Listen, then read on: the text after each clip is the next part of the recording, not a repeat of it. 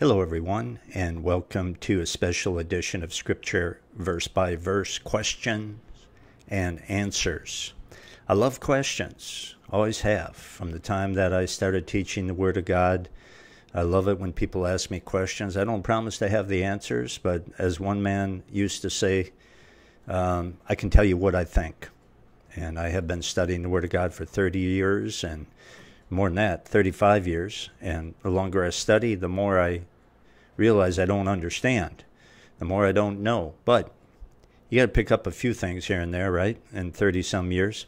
So send me your questions if you have Bible questions, and I will do my best to give you a biblical answer. So we're going to look at several questions today that I have received recently, and do our best to answer it. And one of the reasons I like these questions and answer sessions is because if you look at the book of Acts and even look at the ministry of the Lord Jesus Christ, a lot of it was question and answer type teaching. And so it's very biblical. And not only that, if you have a question about something, there's a good chance somebody else, while reading the Bible or listening to it being taught, has had the same question. So who knows?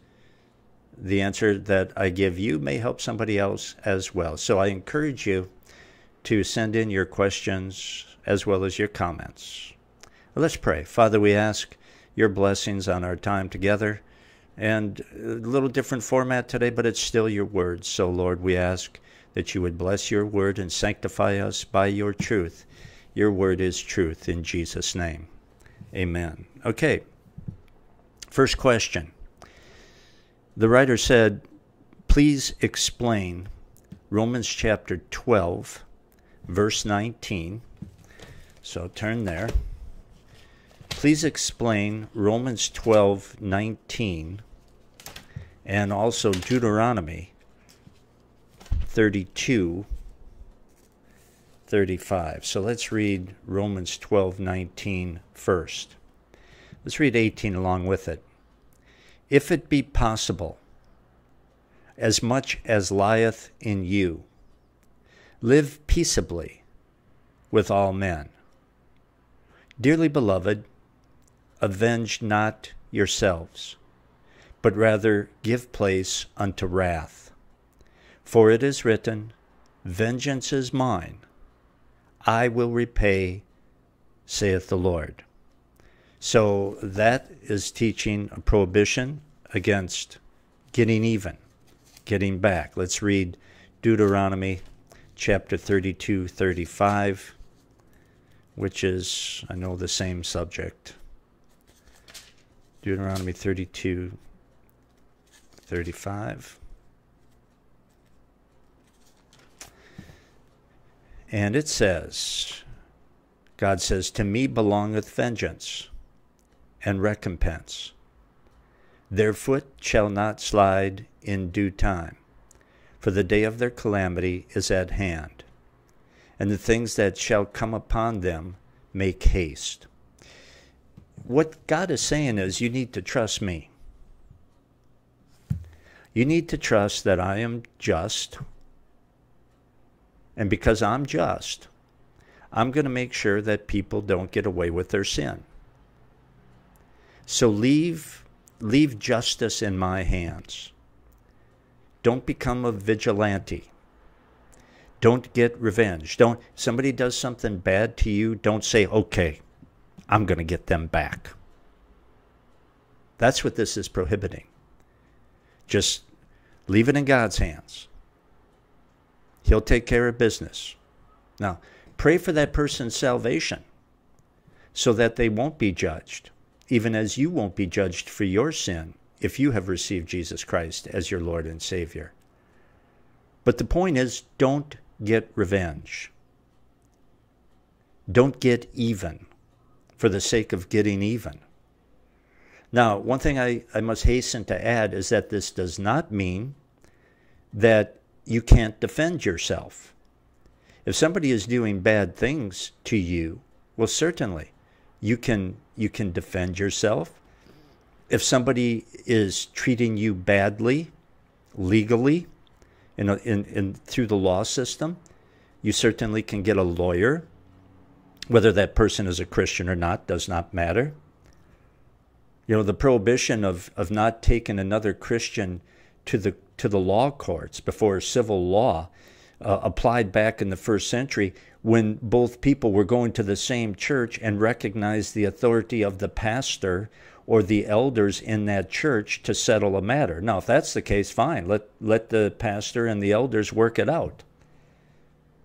But if you have somebody who's living in a different area or going to a different church or isn't going at all, and they just call themselves a Christian and they're treating you like dirt, that prohibition doesn't apply to you. You can certainly take, if there's something illegal going on, you can defend yourself in a court of law. So that's what that's talking about. This is just a prohibition against getting revenge, getting people back, getting even. No. If somebody does something, if somebody says something to you about you behind your back, for example, leave it in God's hands. Don't go doing the same thing to them. Okay? If somebody is mean to you, don't just get them back. Don't get revenge. I'm going to get them back. I'm going to be mean to them. Leave it in God's hands. He'll take care of it. I hope you understand the difference there. Another question comes from a listener, and there are actually two questions from this particular person, and both of them have to do with the flood of Noah. So I'm going to turn to Genesis chapter 7, and you can too if you want to. We'll be looking at Genesis chapter 7 for the first question, and then Genesis chapter 9 for the second one. And the first question is this. The listener wrote, I always thought that Noah brought 2 of every animal into the ark. But I was reading today and saw for the very first time that in some cases there were 7 animals. What is the reason for the 7? I always thought it was 2. Well, let's read Genesis chapter 7, beginning in verse 1. The Bible says, And the Lord said unto Noah, Come thou, and all thy house, into the ark. For thee have I seen righteous before me in this generation. Of every clean beast thou shalt take to thee by 7s, the male and his female. And of the beasts that are not clean by 2, the male and his female. Verse 3, Of fowls also of the air by 7s, the male and the female, to keep seed alive upon the face of all the earth. So it is true that some animals were supposed to be paired up, just 2, and others there were supposed to be 7. And the reason for that is because after the flood, it would be legal. God would make a decree that you no longer have to be a vegetarian, but you can now eat meat. But he didn't want them to eat the meat of unclean animals, which is why the admonition here to bring 7 of all clean animals and birds into the ark, so they could be used as food. You don't want carnivorous animals. You don't want to eat them for supper, okay? And you don't want to eat. You don't want to eat ravens. You don't want to eat buzzards. You don't want to eat any animals that are not clean, because that would not be good for you, and that will be codified in the law of Moses centuries later. But that's one of the reasons that there were supposed to be 7 instead of 2 of the clean animals, is for food. But the second reason is for sacrifice. And we will see after if you look at it, after the flood, Noah offered sacrifices of the clean animals to God. So for sacrifice and food, that's why.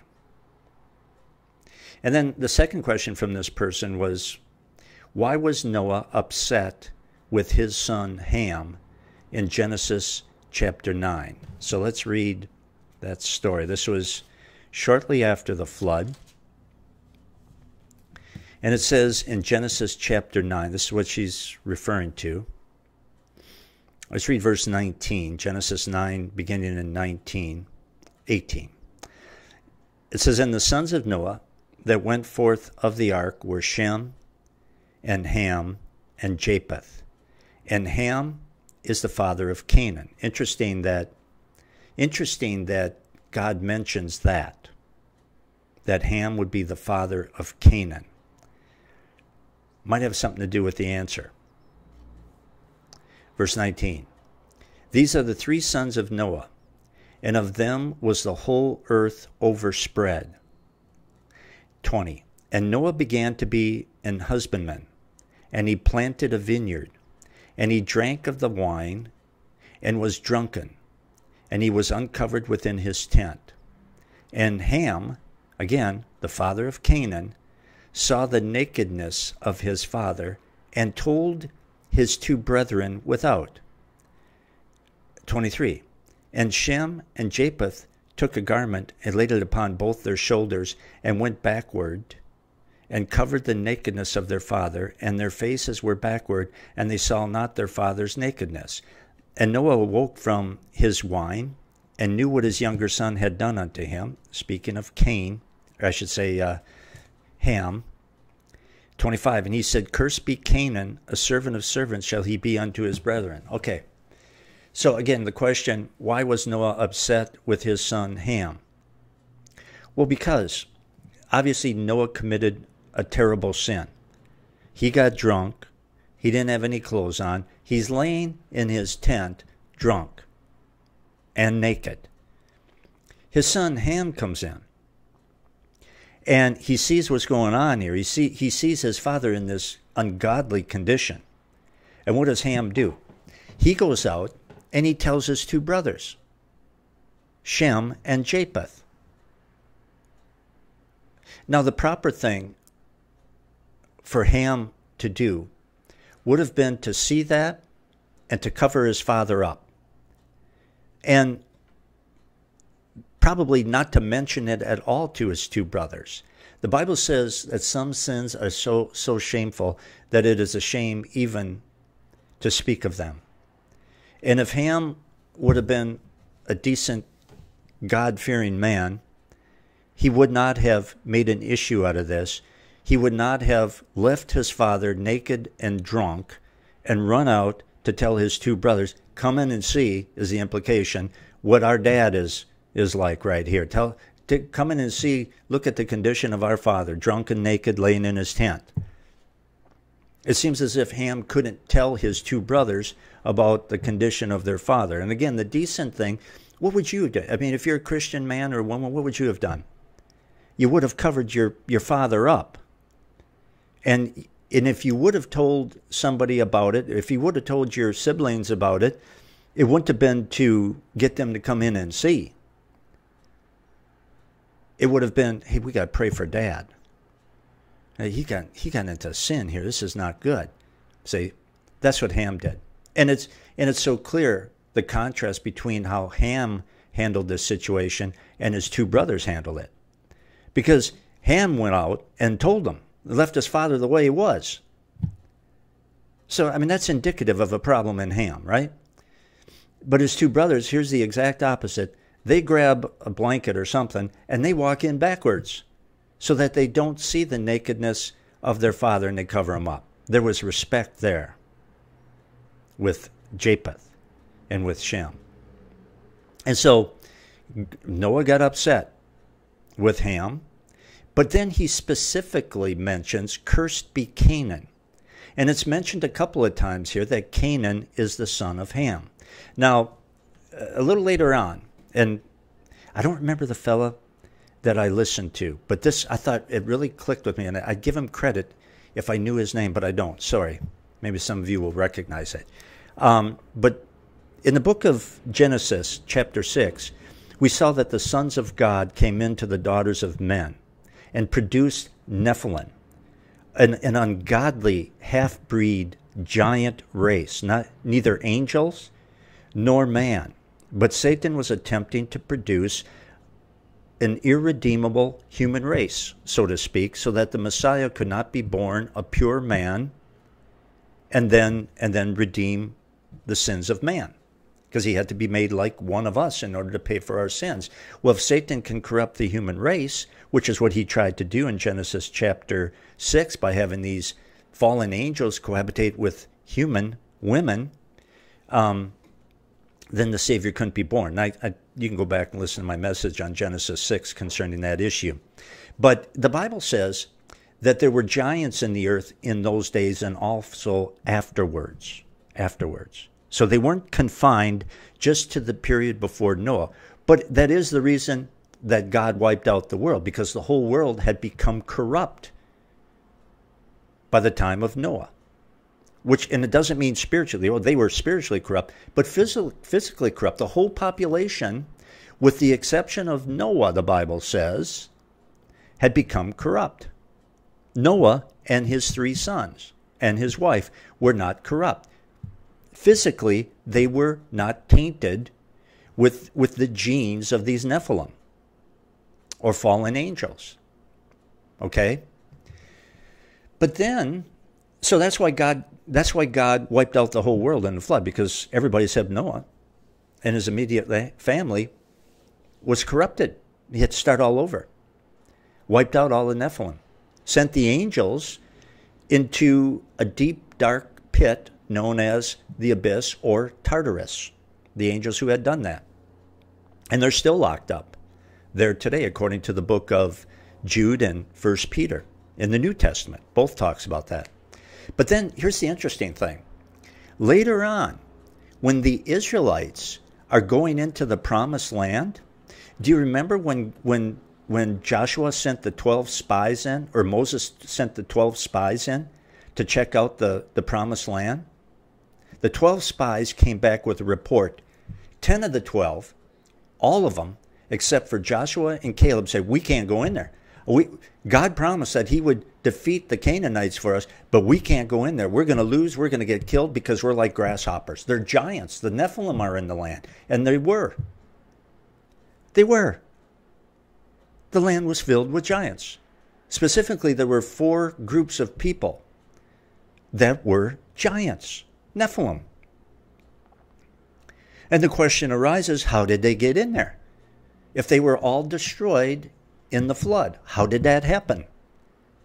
Now, some people think that Satan pulled the fast one again, did the same thing, had some fallen angels cohabitate with human women again, and started it all over again. This time they were limited to the promised land, which, by the way, is why God told the Israelites to go in there and wipe them all out. Men, women, children, period, every one of them.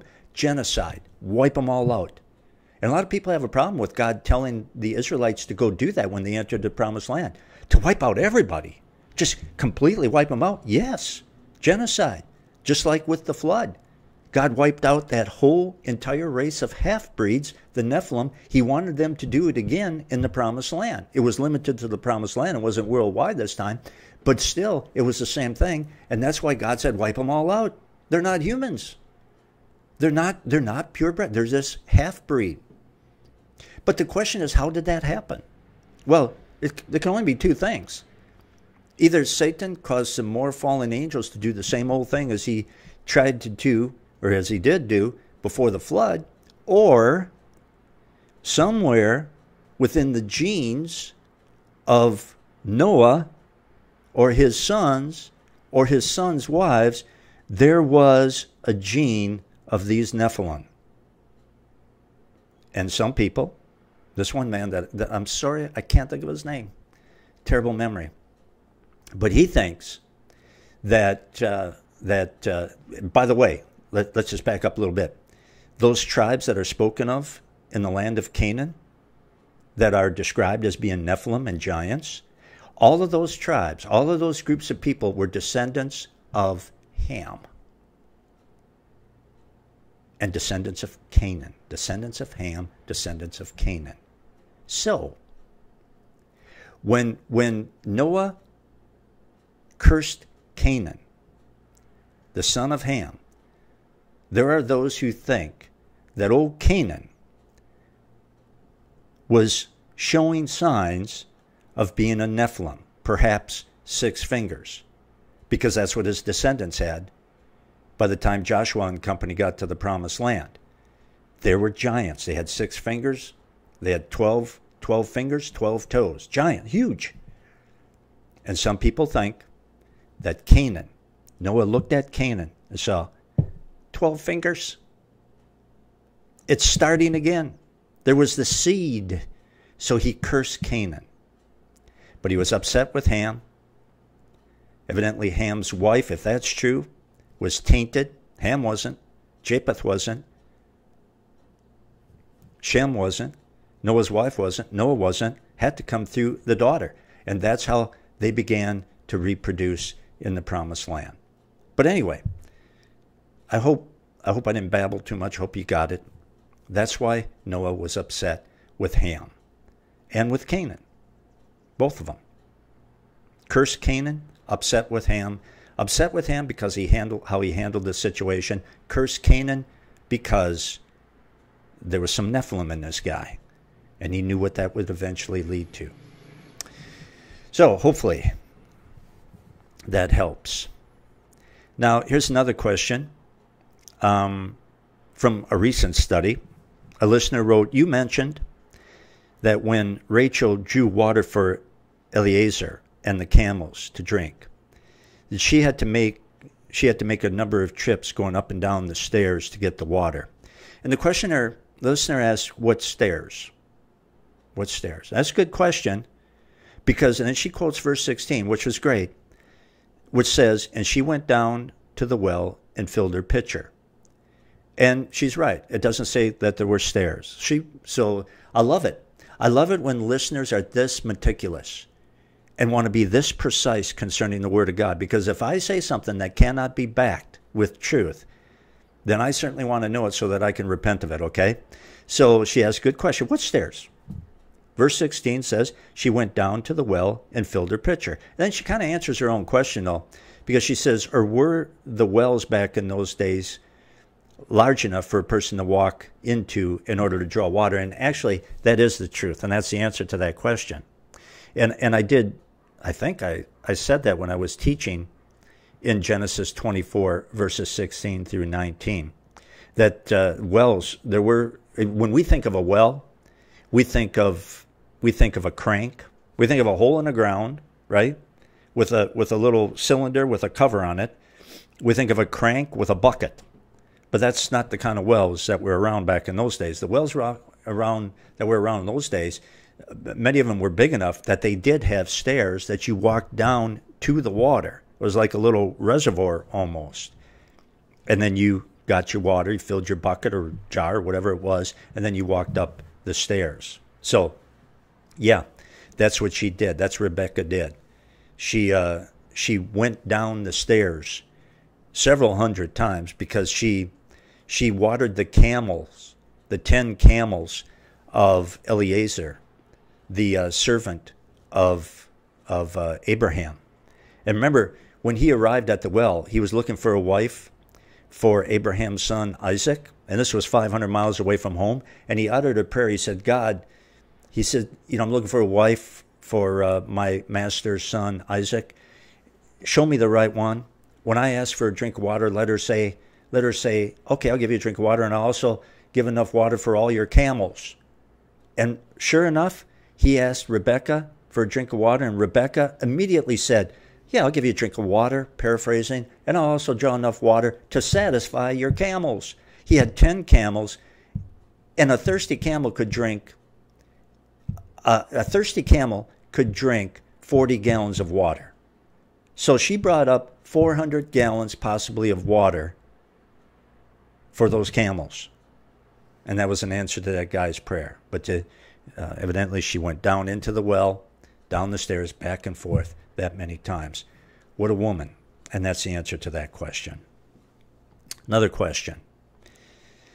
The writer says, I listen to you daily and thank Jesus for you. I've learned a lot. I appreciate that. He says, I've got a question.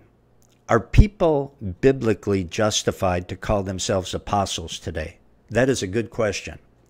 I don't have Facebook anymore, but when I used to, and I would get friend requests, Whenever I got a friend request from somebody who called themselves an apostle, I declined it because there's no such thing. The question was, are people biblically justified to call themselves apostles today? The short answer is no. But I'll give you the reason why, and it's a biblical answer. The answer to that question, are there apostles today, in the sense of apostles back in the New Testament, the apostles of our Lord Jesus Christ? The answer is absolutely not. And we're not left to even guess about that one, because Peter lays out the qualifications of an apostle back in the book of Acts. When they're trying to find somebody to replace Judas, who fell into sin and then killed themselves, he had to be replaced because there needed to be 12 apostles, so they needed to pick one.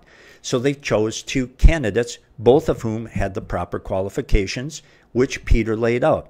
And here are the qualifications of an apostle, okay? Right here. They needed to have been with Jesus for the entire 3+ years that Jesus was among them, ministering. So they had to be somebody who was with Jesus the whole while, 3+ years. They needed to be an eyewitness of the baptism of the Lord Jesus Christ and how the Father spoke from heaven audibly and said, "This is my beloved Son, in whom I am well pleased." They had to be a witness to that.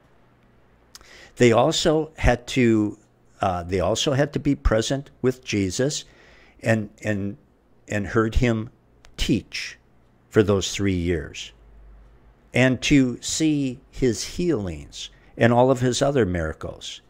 They needed to be an eyewitness of the crucifixion. They also needed to have seen the risen Lord and to have walked with him and talked with him and eaten with him and witnessed all these things after he was raised from the dead, and also seen his ascension back into heaven. And there isn't anyone who fits that category today.